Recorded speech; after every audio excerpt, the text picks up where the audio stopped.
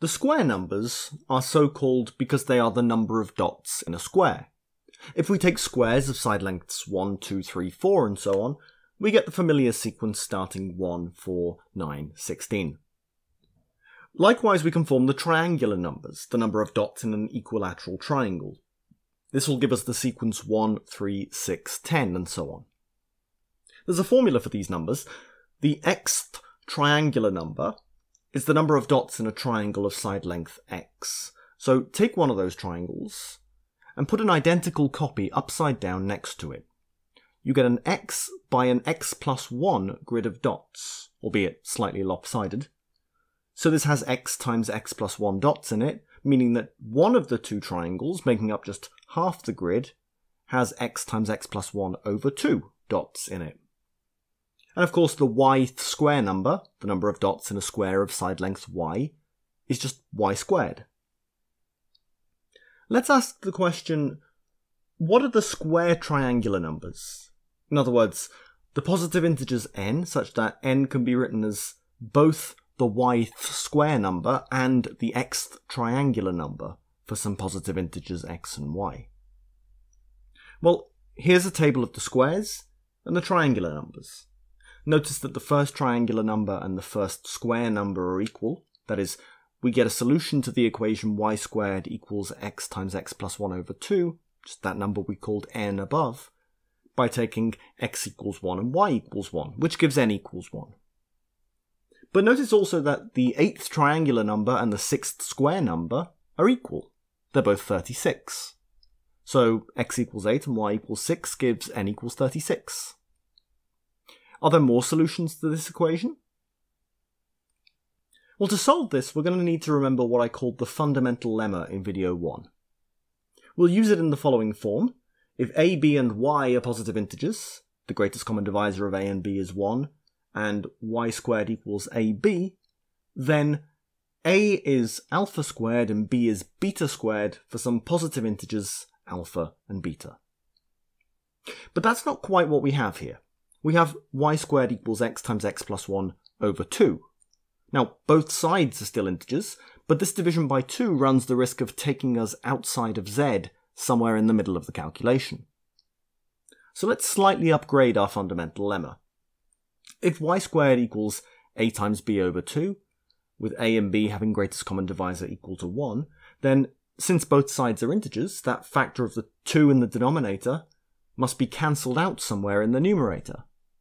So either a over 2 is an integer, in which case we can just apply the fundamental lemma to a over 2 and b, or b over 2 is an integer, in which case we can apply the fundamental lemma to a and b over 2. Putting this another way, if 2y squared equals ab, then either a equals 2 alpha squared and b equals beta squared, or a equals alpha squared and b equals 2 beta squared. That factor of 2 on the left has to be given to either a or b. Now the same thing happens if there are more factors, by the way. For example, suppose 6y squared equals a times b, with greatest common divisor of a and b still equal to 1.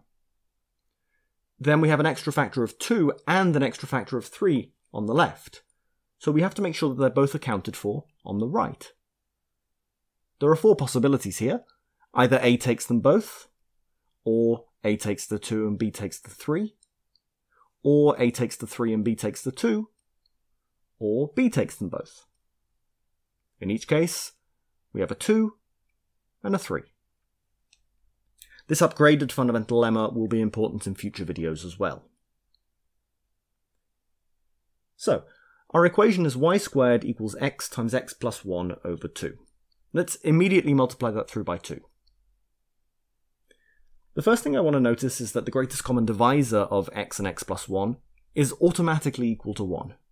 After all, suppose we have some non-trivial factor p that divides both x and x plus 1, then it must divide their difference, which is equal to 1. But the only positive integer that divides 1 is 1, so this is a contradiction. Non-trivial factors can't exist here. Okay, applying the fundamental lemma tells us that either x is 2 alpha squared and x plus 1 is beta squared, or x is alpha squared and x plus 1 is 2 beta squared. We have 2 possible cases. Let's call them case 1 and case 2. Now what do we do? Well, in both cases, these are just simultaneous equations. As with everything here, our alpha and beta are only allowed to be integers, so the rules of the game are a little different from what you might be used to, but still, just as we usually do with simultaneous equations, let's first eliminate x. So, subtracting one equation from the other, in case 1 we get the equation beta squared minus 2 alpha squared equals 1.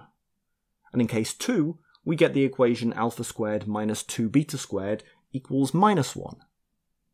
But these are both forms of Pell's equation, which we've already learned how to solve.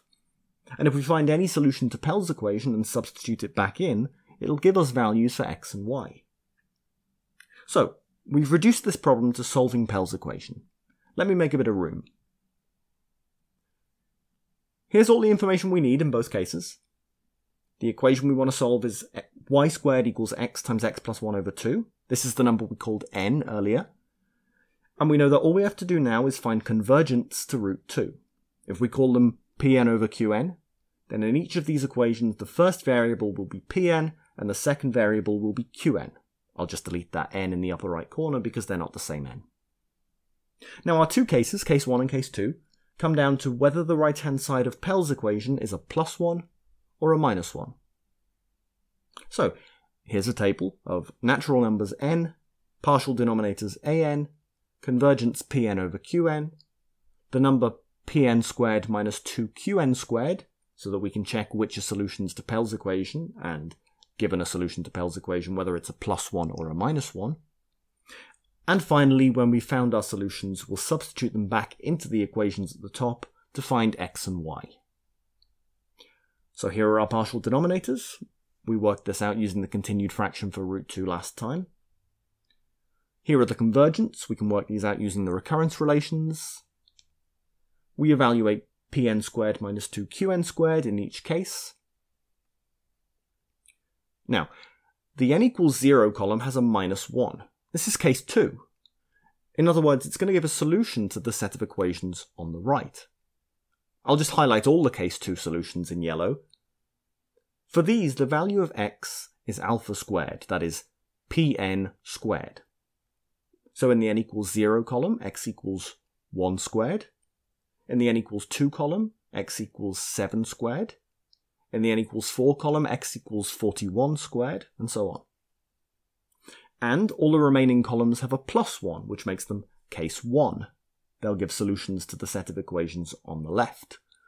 Highlighting them in blue, for these, x plus 1 equals beta squared, that is Pn squared. And so x equals Pn squared minus 1. So in the n equals 1 column, x equals 3 squared minus 1. In the n equals 3 column, x equals 17 squared minus 1. And so on. Now, substituting all of these into our original equation at the very top right of the screen, we can find the values for y. I didn't have space for a final row in this table, but the number of dots in each case is just y squared, or x times x plus 1 over 2. In the next video, we're going to ask the similar question when our tetrahedral numbers, that is, numbers of dots arranged in a triangle-based pyramid, hopefully my diagram makes sense, also square numbers.